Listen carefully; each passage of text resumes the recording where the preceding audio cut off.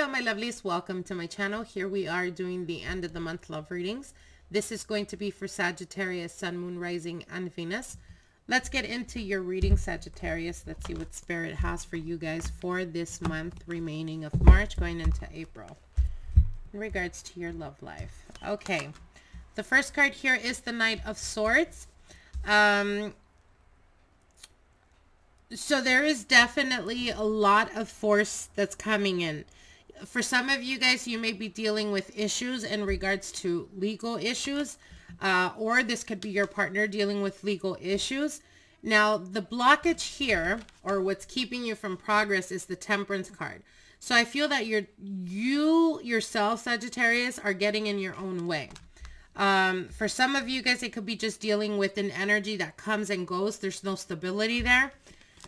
Now, your next card here is the Two of Swords. So yeah, definitely feeling like there is no stability, or you're currently experiencing a lot of instability in regards to the person that you're dealing with, or the person of your interest, or the people, or your partner.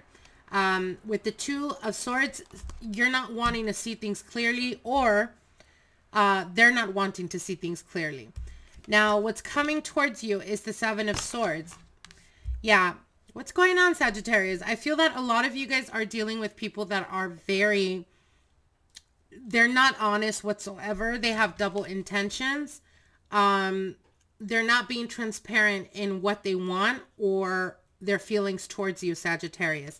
And I feel that with the Knight of Swords, this could be you being very aggressive towards friends, towards family members, people around you that may be giving you advice, or maybe telling you like this person is not right for you, that type of energy. And I feel that that's the reason why you're coming up as you becoming your own blockage. You're not wanting to see what the universe is showing you, or what other people around you are trying to warn you. It's kind of like they're trying to give you advice based off from what they've seen, and you're still not wanting to see clearly or having faith in this person. Now, your next card is the Seven of Wands, and this is what's crowning your energy.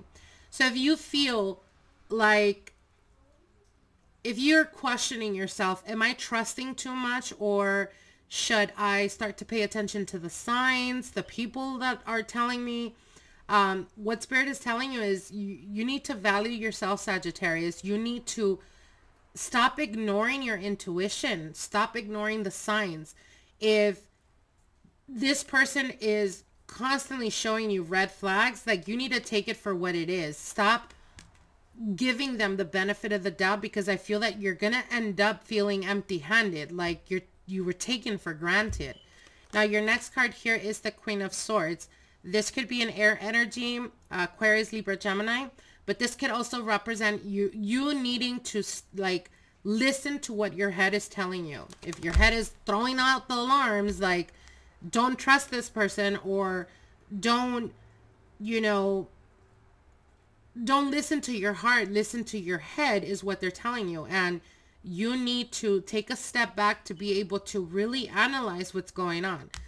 If you come to the understanding that everyone around you is telling you that this person is not right for you, maybe one or two people, but if everyone around you is agreeing or having the same point of view as everyone else, then you need to do a little introspection. You need to go a little bit within you and really analyze what is it about, because I feel that those of you guys that are not wanting to leave this toxic relationship or this connection, I think that it's more like ego based. Like, everyone in the world, the whole world is against us, and that's why I'm going to stick it through. Like, you're only harming or hurting yourself, Sagittarius, especially if you're doing it because of that. Now, geez, your advice card here is the Three of Swords. If this person has continuously let you down, or has hurt you, or taken you for granted, or lied to you, or you've caught them multiple times cheating, it's time for you to love yourself enough, Sagittarius, to walk away from this. A person that genuinely loves you is not going to hurt you. We all make mistakes, granted. But continuous hurt This is very toxic energy, you guys. Your next card here is the King of Wands. Could be a fire energy, Aries, Leo type of energy. It could be a Sagittarius like yourself. But what they're telling you is you need to know your self-worth, Sagittarius. Don't settle with people or don't put up with shit that you shouldn't be dealing with only because you're scared to be alone, or only because you're scared you're never going to find someone else, or, you know, if there's a feeling of restriction, like, you know, I can't leave my husband, I can't leave my wife because, you know, either they support you or you wouldn't be, or you feel like you wouldn't be able to make it on your own.